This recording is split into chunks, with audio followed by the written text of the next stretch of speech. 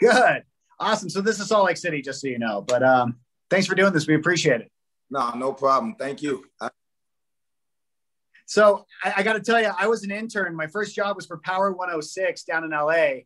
And when I was there, you had just cut a single with Tim McGraw. And it was a big deal because you were really one of the first crossover artists. And I remember being with like Big Boy in the Morning at the time. And we couldn't believe like you were doing a song with Tim McGraw. You blew everyone's mind back then. Oh man, I appreciate it. Yeah, I kind of blew my label's mind too when I suggested it. You know what I mean? They weren't too happy about it. They thought they actually, I mean, to quote some exact quotes is like, yo, are you trying to ruin your career? You know? Like, oh, seriously, it was quotes like that and like, yo, he's lost his mind and things. And actually my A&R by the name of Kevin Law was somebody who I, you know, is dear to me to this day because we actually had a lot of, you know, some of the, well, he allowed me to be me. You know what I'm saying? It's kind of hard to explain, but when you're signed to a label, your A&R plays a huge role in being the mediator between you and actually the heads of the label, so to speak. Okay.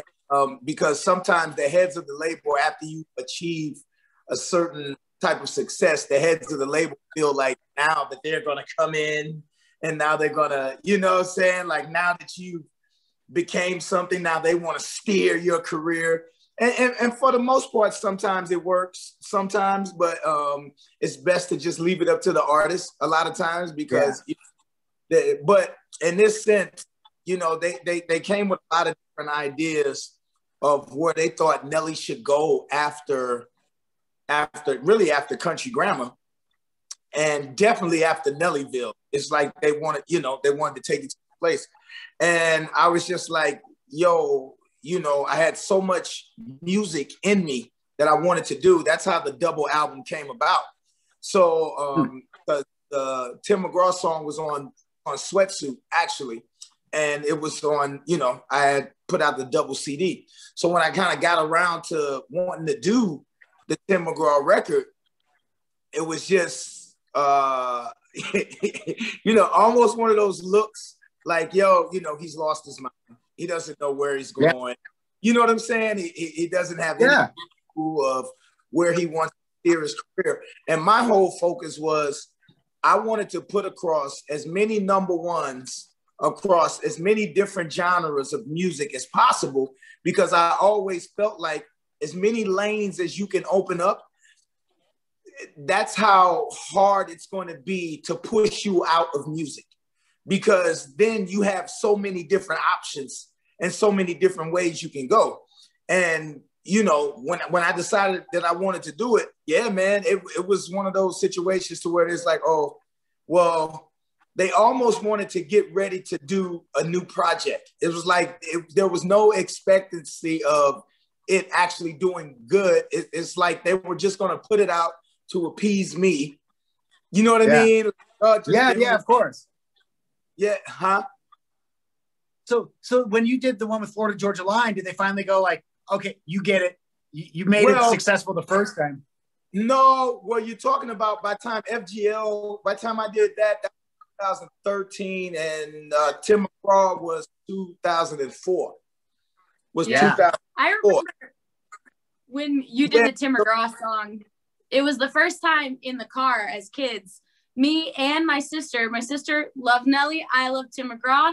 And it was like we could finally agree on a station, on a song we could listen to in the car.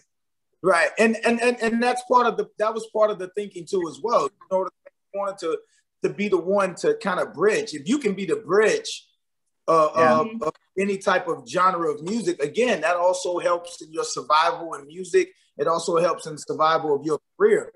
And yeah, so when you think about FGL and Tim McGraw, you're talking about 9 years in between. So by the time they saw the success of the Tim McGraw record, I mean, you know, it's pretty much, hey, just let the kid do him.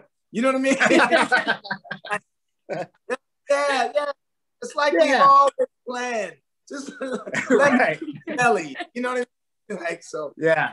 Very fortunate enough though, you know, and I can't blame them. When you're doing something that hasn't been done before, all they're doing is using their expertise that they've had.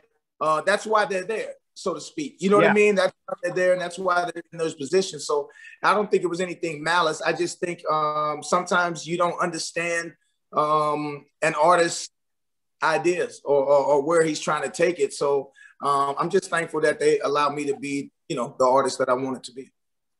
So when you decided to do Dancing with the Stars, was it the same idea? You were like, hey, it's going to get my name out there. This could be a new lane where... No, that was my big ass...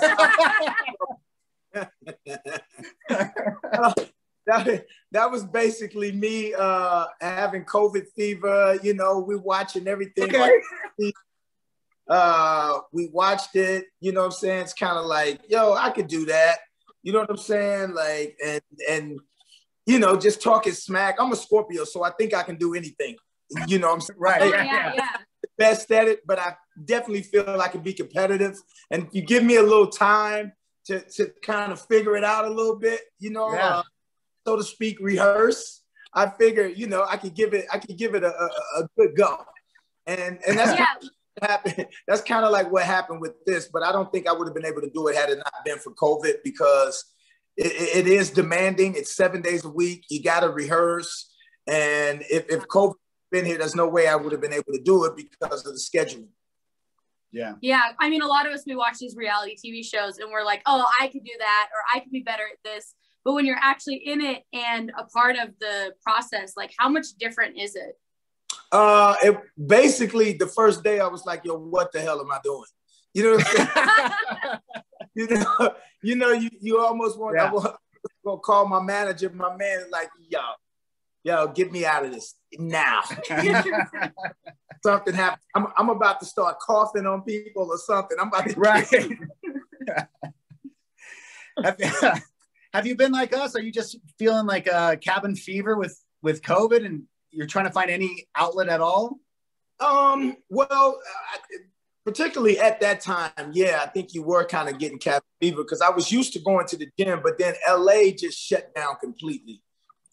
In St. Louis, you know, you had a little bit more leeway. You know, you could kind of go to the gym, but they were monitoring how many people came in, how many people could be in there. You know, you had to wear your mask, you had to do this and do something. I don't know if you've been to the gym out there, but it's kind of hard with the mask on over your nose a little bit. You know what I mean? You gotta work that thing out. But here in LA, man, they had everything shut down. At one time, go to the gym, if they set it up, they set up tents and stuff outside, but then they had shut that down completely, and it was kind of crazy. Yeah, I mean, a little bit of cabin fever. Yeah. Well, look, man, I know you got a bunch of people to talk to today, but we love your new song with Florida Georgia Line again. It's called Little Bit. We're playing it here on Mix.